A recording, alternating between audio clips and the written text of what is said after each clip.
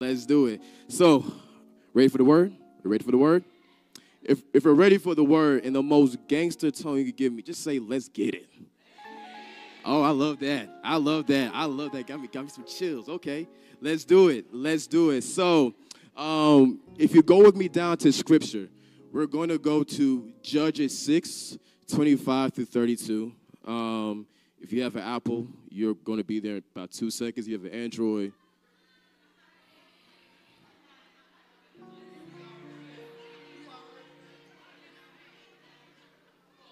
I just got to say, it has to be said. It has to be said. It has to be said. Amen. Amen. Judges 6:25 to 32. I'm reading from the NLT. Bible says, that night the Lord said to Gideon, take the second bull from your father's herd, the one that is 7 years old. Pull down your father's altar to Baal and cut down the Asherah pole standing beside it. Then build an altar to the Lord your God here on this hilltop sanctuary, laying the stones carefully. Sacrifice the bull as a burnt offering on the altar, using as fuel the wood of the Asherah pole you cut down. So Gideon took 10 of his servants and did as the Lord commanded, but he did it at night because he was afraid of the other members of his father's household and the people of the town. Praise God. Early the next morning, as the people of the town began to stir, someone discovered that the altar of Baal had been broken down and that the Asherah pole beside it had been cut down. In their place, a new altar had been built, and on it were the remains of the bull that had been sacrificed. The people said to each other, who did this? And after asking around and making a careful search, they learned that it was Gideon, the son of Joash. Bring out your son, the men of the town demanded of Joash. He must die for the destroying the altar of Baal and for cutting down the Asherah pole. But Joash shouted, whoever pleads his case will be put to death by morning. If Baal truly is a god, let him defend himself and destroy the one who broke down his altar. For from then on, Gideon was called Jerubbaal, which means let Baal defend himself, because he broke down Baal's altar. If you are taking notes, which you're probably going to want to do because we got a lot of stuff to go through, we are teaching from the concept and the theme of the cancer of compromise. The cancer of compromise. You could put that on top of your notes. The cancer of compromise. Praise God. We've been in a very interesting past few weeks, right? We're coming off of some very, very powerful words. I think it was 3 weeks ago with Pastor Brawley. He spoke about being a man on a mission, right? Talked about the life of Abraham, right? And how he was called from what was a familiar space onto where God was calling him to go for future generations, all right? So he gave us some nice steps, some nice principles for us to apply in our own lives. And after that, of course, our own Deacon Brandon came in with the pass it on, right? He was stepping on toes, as he was saying, stepping on toes, asking us that whatever it is that we're learning right now in this season, whatever it is that we have gathered over the course of our lives, it's our responsibility to carry that and share that with the next generation. So, Deacon Brandon, we appreciate you for that. And then, of course, Sister D, I don't know where you are. I should have said you're out there. So, Sister D came last week with a powerful message, from comfort to courage. From comfort to courage, of moving past what is familiar, your comfort zone, and muster up the courage to go where God's asking you to go. And so look at the past few messages. I don't know if you guys have realized, but there is a concept that has been shared again week by week by week, and that is the concept of promise. Someone say promise. It's the concept of promise that we have been exploring more and more in depth, because the reality of this situation is that every single believer, and also every non-believer as well, has a promise over their lives. As people, we are promise-dependent beings, right? We are promise dependent on our decision-making. We are promise dependent on our friendships and our relationships, right? Nobody is going to make friends with someone they believe does not hold their promises. Correct? Nobody is going to marry someone who they don't believe holds their promises, right? Because we're promise-dependent beings. If we're choosing a career path, right, we're going to choose the career path that has the greatest guarantee of a financial reward on the end of the journey. So there's a promise element that speaks to us as the people of God, because a promise, that is the core of our foundational faith, right? That because we believe in Christ, because we believe in who Jesus is unto us, there is a promise of salvation that we hold deeply on to. You see, promise is not just the core of the foundational faith, but it's something that makes us continue to go to wherever God has asked us to go in this life. Promise.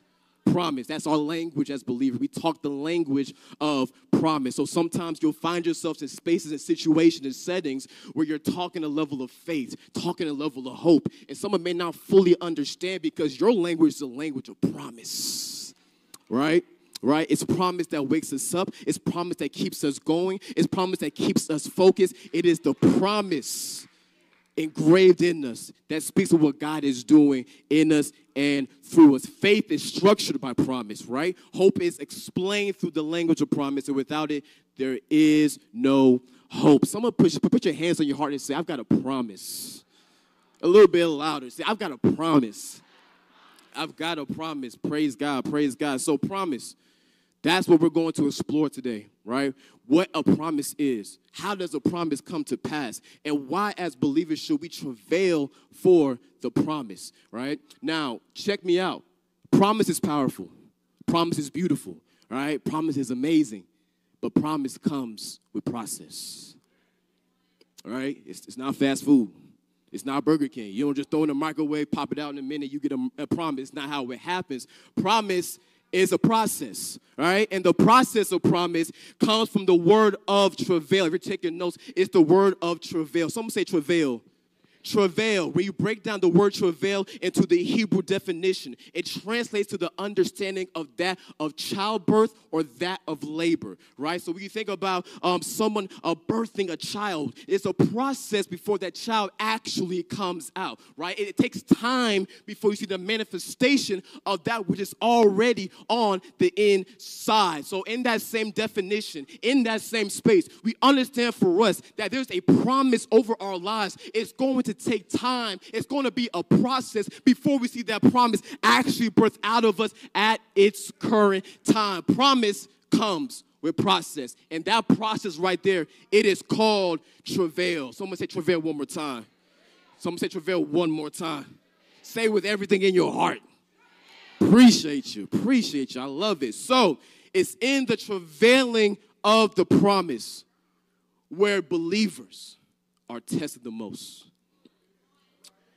I'm going to say it one more time. It's in the travailing of the promise. Not when you first hear it. We praise God you heard the promise, right? We praise God that you're around the promise. But it's in the travailing for the promise that your faith is tested, your hope is tested, everything you believe about God is tested, and there is a way that God goes about that process, right? It's a 3-step process to promise. First is the word. Someone say the word.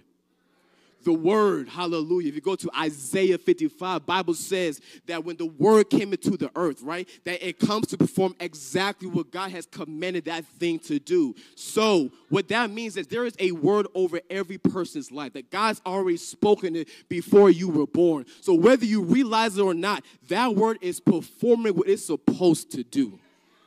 The word is already going. You don't got to touch it. You got to speak on it because the word does not need your agreement to be what it's supposed to be, right? So the word is going to continue doing what it's supposed to do, and the intended end is the promise. The intended space is the promise. So as the word is processing and performing and doing what it's supposed to do, the promise on the other end, waiting for the word to come to pass, because the promise already knows that at its appointed time, it is going to come through. So that is how it operates. That when the word comes forth, it's already performing. It's already moving. But there is one thing that we're missing. While the word is doing what it's supposed to do, while the promise is established and waiting for us, what are we doing in the process? Check this out. When the word comes into our lives, we hear it, we see it, we receive it. We're praising God for it. All right? We're tithing. We're so happy. But we have to travail to see what the word is actually performing. And it's in that space, that is the phase of prophecy. Someone say prophecy. You see, prophecy is what carries you to promise, right? Prophecy carries you to promise. Promise is a future guarantee that something is going to happen at its appointed time. But you need prophecy to lay out every step of the way, because oftentimes when the promise comes in your life, it looks nothing like what's going on currently in your current season. If you're receiving promise, but you don't have an understanding of prophecy, you might be mad at God. You might step away from the Lord. You might even grow in disobedience to God, because the very thing he's pulling out of your life looks nothing for what you've seen in your past, nothing what you've seen in your family, nothing what you've seen in your community, because the promise is always going to be bigger than what you could ever imagine. So we need prophecy. Prophecy carries you onto promise. Prophecy is what carries you, it's what fuels you, it is what directs you each and every step of the way. So we need that prophecy. But check this out. When we as believers, we're travailing, we're believing, and we're in that process, right? And the prophecy comes forth, that's where it's time to stir up the faith the greatest, right? That's where it's going to get the most challenging. All right? Anyone can be at the promise. Anybody can celebrate or praise God. But what happens in the middle? Who is God in the middle? When you break down Psalms 23:4, it says, though I walk through the valley of the shadow of death, I will fear no evil. When you think about the concept of a valley, it's not one mountain, it's multiple mountains. So what that means is, as life goes on, you'll be on mountaintop, and you'll be on valley. And you'll be on mountaintop, and you'll be on valley. And if you don't know how to move through the valleys, you're not going to see what's on the mountaintop. Check me out. Check me out. I got you. Check me out. There's a lie in the church, all right? And this lie says that what's for you is for you, all right? That as long as, the blessing got your name on it, all right? And there's truth to that, all right? There are tailored blessings for us, waiting for us. However, something can be for you and you still miss it. I'm going to say it one more time. Something can be directed for you and you still miss it, right? And so if we're not participating in prophecy, we are sure to miss the promise that God has for us. Someone say participate. I got to participate.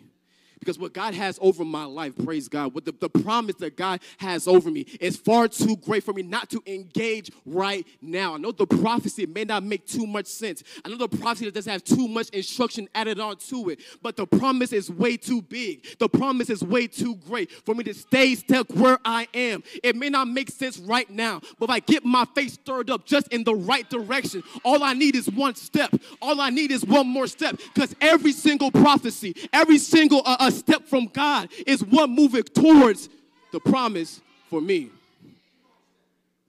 We're talking about Judges, and Judges is one of the most powerful books in the Bible. All right, it is a summary of understanding from everything that's taken place ever since Genesis. All right, I'm gonna give you a 2-second summary. You go in the book of Genesis, you see Abraham, right, called from his father Terah. And his father Terah, we talked about this a couple weeks ago, but Terah was called to the very same land that the people of Israel and Judges are occupying right now. However, Bible says that Terah settled in a land that he found comfortable. All right? So the same call on Terah's life, it moved into the life of Abraham. And now not only is Abraham moving in that call, but he's occupying the land of Canaan. And it's in this space that God is saying, listen, I'm going to bless your next generations, the next nations. This will be a land flowing with milk and honey. However, there will be a time where these people are enslaved by Egyptian captivity, all right? So it's in this space that God raised up a man by the name of Moses to set free these captives and take route onto the promised land. If you haven't seen the movie The Prince of Egypt, you probably should see it because there's a great soundtrack by Whitney Houston and whoever else is on it. So I assume everyone's seen this. You know what I'm talking about. But as Moses is leading the people of Israel, right? There comes a transition. Someone say transition. There comes a transition where now Joshua is the one taking the reins. And as Joshua takes the reins, he takes the people of Israel to overcome approximately 31 different nations to now occupy the promised land that was promised generations before. So now they're in this space. Now they have won the promise. However, there is instruction with the promise. Promise will come free. It comes with instruction. So God says to the people of Israel, when you get here, I need you to drive out the neighboring nations. Don't cut no deals. Don't you cut corners. Don't you come into these agreements. But what did the people of Israel do? They disobeyed. So we find the people of Israel cutting corners, making covenants, right? Building idols. And now what we see throughout the book of Judges, we see a cycle. Someone say cycle. It's a cycle of disobedience, coming into sin / falling, coming to deep repentance, coming to God setting his people free, just to come back again to disobedience. And it goes over and over and over again. So what God does is he brings forth judges, a.k.a. military leaders, to help the people of Israel actually break free from this cycle, right? So as we are going through Scripture, we get to this judge by the name of Gideon. And what God's asking Gideon to do is destroy the cancer of compromise. All right? Now, we're about to get into it. That's just my introduction. Praise God. Praise God. So getting to the actual scripture, the cancer of compromise, right? The compromise is a highly spiritual and a highly physical theme, right? And compromise comes with two things, altars and idols. Some say altars and idols. So compromise comes with altars and idols, right? When we think about compromise, we're thinking about ourselves having a promise from God, but because of what the promise may entail, we decide to settle for something a little bit less, right? But before you get to that point, there's always an altar and there's always an idol. So altars and idols, that is what compromise is made from. I'm going to give you a couple of definitions real quick so we understand what exactly we're talking about. So like I said before, life is highly spiritual. Can we agree? Life is also highly natural. Can we agree? There's people that we know who are not too much spiritual, but they're very, very natural. So a lot of things operate extremely logical, meaning if it does not make sense to my logical mind, that's not something I'm going to even really entertain. So the language of faith, the language of hope is really a hard language to grasp. Now, the other end, sometimes we have people who are highly spiritual, can pray all throughout the night, can fast for months, can do all this stuff, break down scripture, praise God. But when it comes to the natural stuff, their common sense is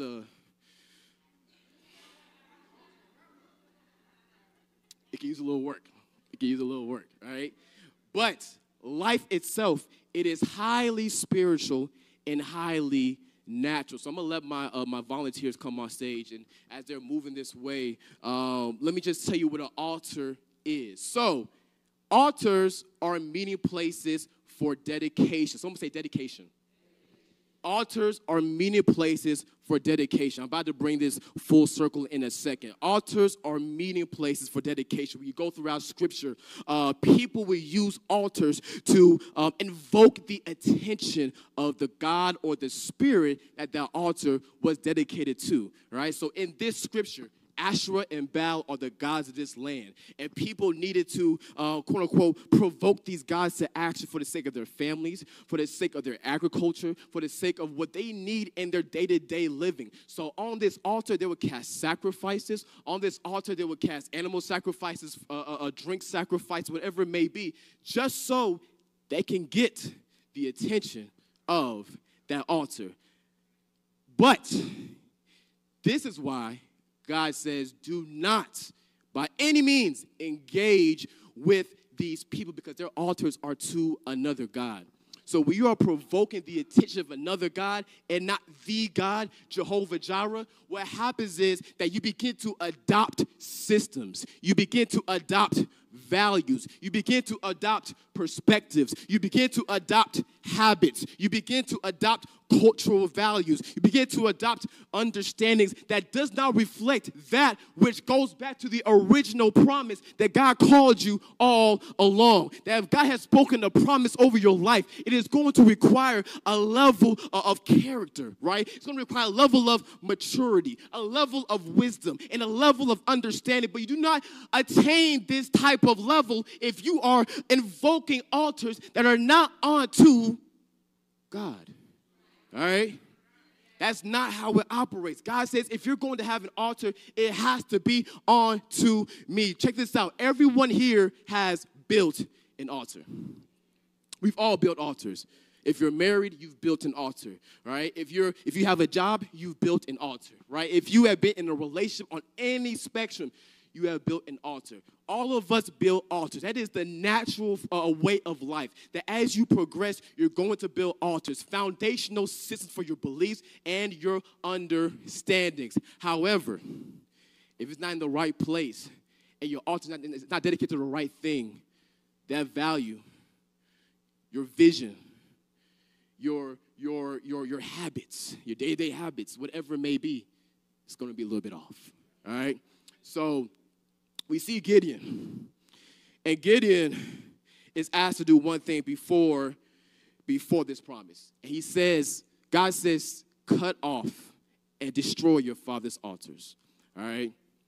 Gideon is given this promise. And he's saying, Gideon, I'm going to use you to set my people free. I'm going to use you to do what only I can do. But before I can take you here, I got to take you back here. Because God knows something that we don't always realize. That when the promise is calling for us to go this way, when we get to the place of travail, and now we had to endure through prophecy, because the promise over there does not look like what's right here. And so what's happening is that the prophecies, right, are telling me to move in this direction. I'm thinking, God, I should probably go this way. And then the prophet says, nah, go this way. And I come this way. I'm like, okay, this is cool and stuff, but it's taking way beyond my time, God. And this doesn't make a whole lot of sense because my friends are over there doing this, and my friends are over here prospering. God, this is not the life I actually intended. And oftentimes, prophecy takes us to so many loops and hurdles that doesn't make sense that when we get tired, what do? We go back to what's familiar. What's up, man? How you doing? Yeah, yes, sir. Good to see you. Good to see you. Good to see you.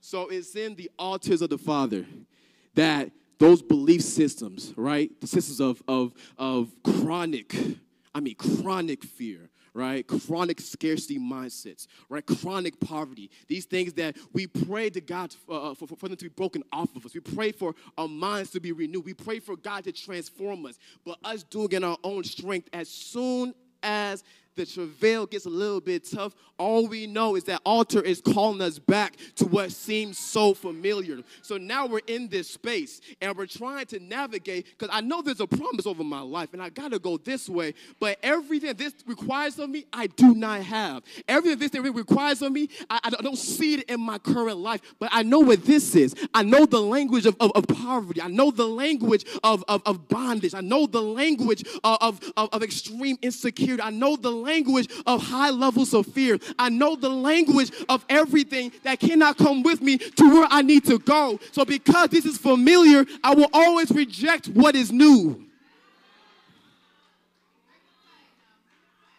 I told you I was going to bring it together.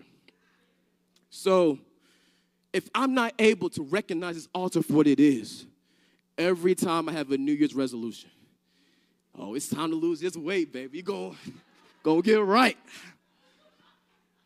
I try. Day 1, okay. Yeah. Day 2, all right, Day 3, it's like, it's okay. And then time gets, by February, it's a lot. But by February, this altar gets louder and louder. So by March, welcome back. And this is what we call a cycle. Some say cycle. When we find ourselves believing in God for something, we know we want God to move, but something's always calling us back. It's because an altar needs to be destroyed. All right? So for us, understand that for what it is. Praise God. Altars are designed to be somewhat of a safe haven, somewhat of a place of satisfaction, somewhat of a place of familiarity and normality on to you. But oftentimes, if it's not what God has called you to go, it's always going to keep you back. Now, altars do not work alone. Altars come with idols. Someone say idols. Altars come with idols. So check this out.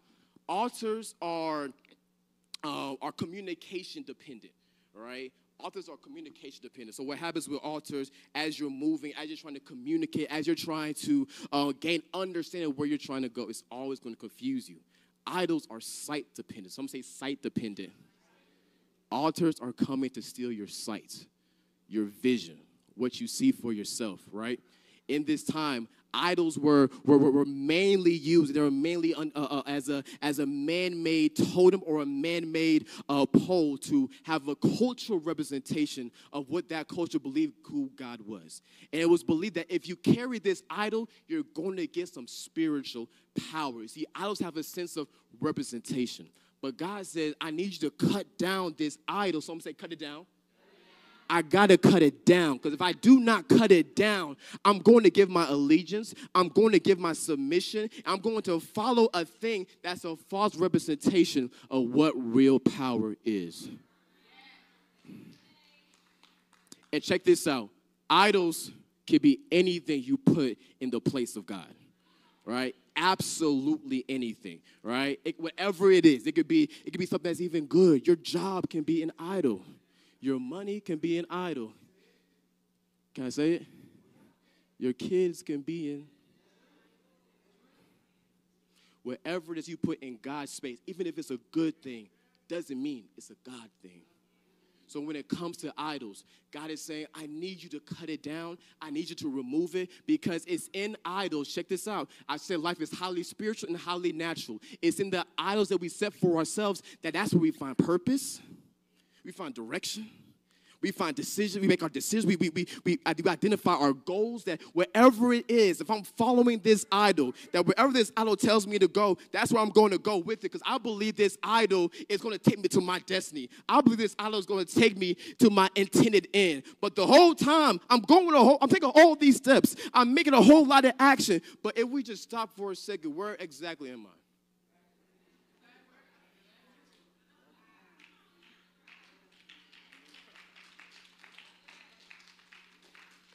In the words of a famous artist by the name of Jermaine Cole, he said, congrats, you went a long way, but I'm sorry, you went the wrong way.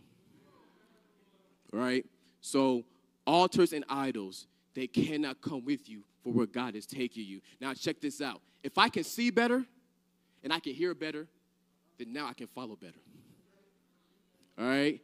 Now, if my sight is blocked because I'm following something that has a false vision for my life, or my hearing is blocked, or my communication is blocked because I'm always attached to something for what feels familiar, but it's not for me to go where I'm destined to go, it's going to be hard for me to stay tuned where the Spirit needs me to be. Hallelujah. I need to be exactly where God needs me to be. I need to be grounded right where God has, because if I'm not here, this is the only one that can take me here.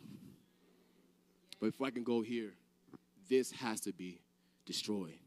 It has to be broken down. So as we're moving through, one has to ask, how does someone get to this place? Like, why do these altars and idols have such a grip to where I just want to go here? I just want to, I just want to get to the bag, get to the money, get to my family, try and get to the end of the journey. But why do these things have such a grip on me?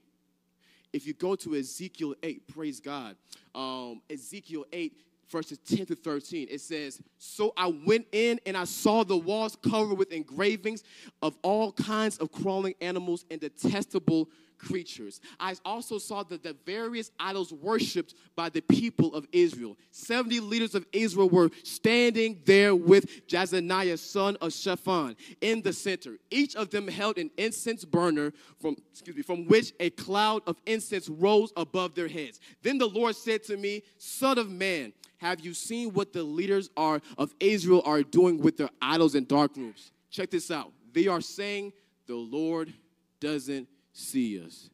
He has deserted our land. The root of compromise is unbelief.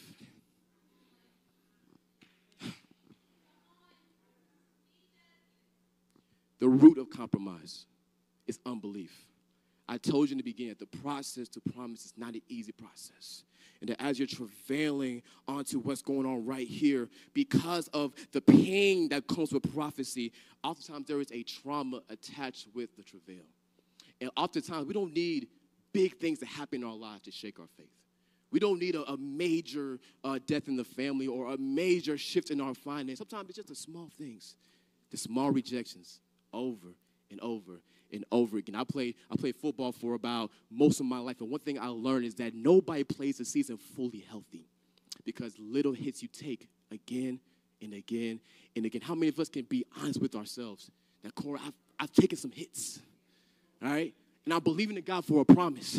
And I believe in God that He's going to do something in my life, that He's going to transform something in this season of my life. But maybe all the hits that I've taken has allowed unbelief to grow to the point to now this is the only thing I can find actual comfort in. So every time I try to break free, because unbelief is still something I'm continuing to wrestle with, it's really hard for me to see what God has for me. Why is it that in Mark 9 that we see the man who wants his son to get healed, he comes to Jesus, if you can. And Jesus says, if I can, all things are possible for him who believes. But he says, help my unbelief. Because unless I can actually believe that you are who you say that you are, I'm not going to see a promise come forth in my life. So I need you, before you heal my son, before you do the promise, before you perform the miracle in my life, before you take me higher, help my unbelief.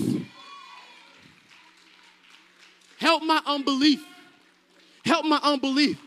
God, it's been 3 years now, and I'm still believing you for this thing, but I've taken hits.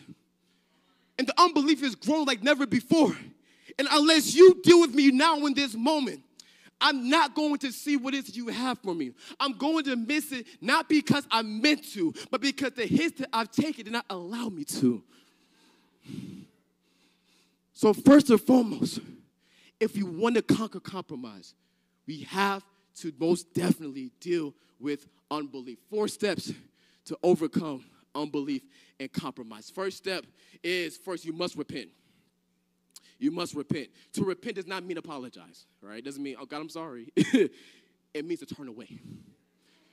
Admit this is what it is, and I got to turn away, God. I got somewhere I got to go. Second thing is you have to submit. Someone say submit. That means I can't just believe that I have everything figured out. I need help. Help me, Holy Spirit. What I got, it don't make sense, but I trust you. It may not make sense right now. It may actually hurt me, but I know you know what's best for me. I'm following you.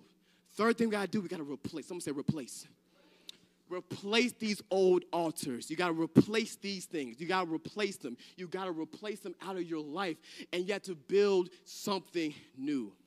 A new system that's going to keep you grounded. No longer am I going back to this space that pulls me back, but I'm building altars of prayer. I'm building altars of word study. I'm building altars in my friendships, altars in my relationships, that when it gets kind of tough, when it gets kind of challenging, and it doesn't make sense, the place I'm going to go back to is that altar that I found comfort in, and every single time, it's going to bring right back to that prophecy. And the prophecy is going to keep me going, and it's not going to make sense again. And I'm going to go back to the altar, and I'm praying, and I'm studying, and I'm fasting, and I'm in a small group, and I'm doing whatever I need to do in this space to get my faith right back. And that place is going to direct me right back to that original idol of the Holy Spirit. And He keeps on taking me. He keeps on working with me just for me to get to the intended promise that was already destined for me all along.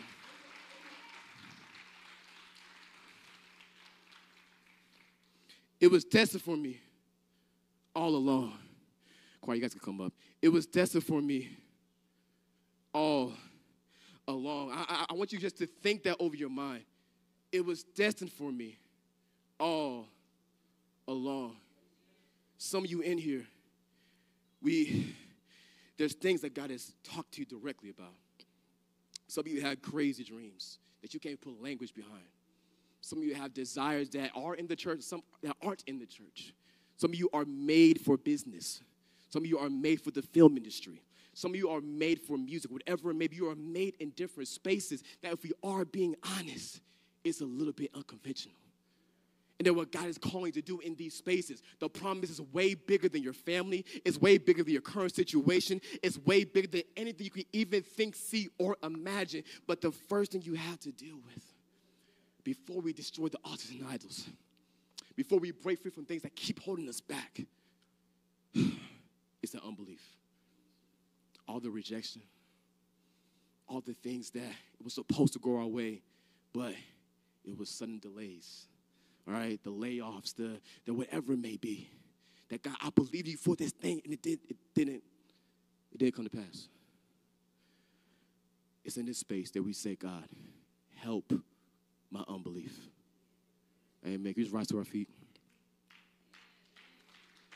And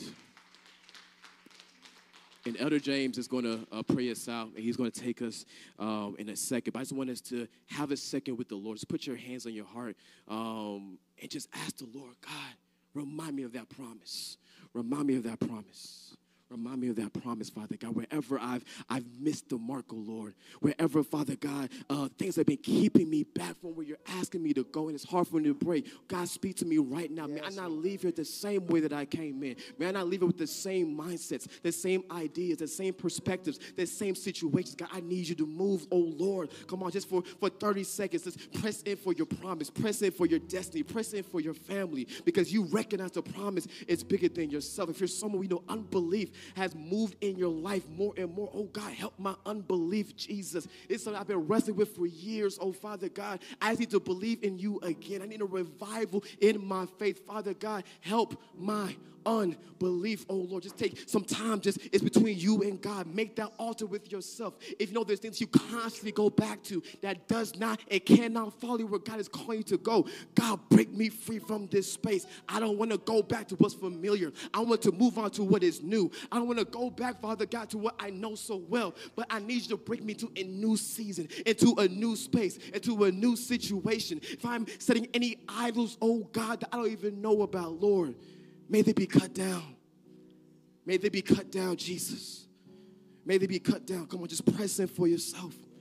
Press in for yourself. Press in for yourself.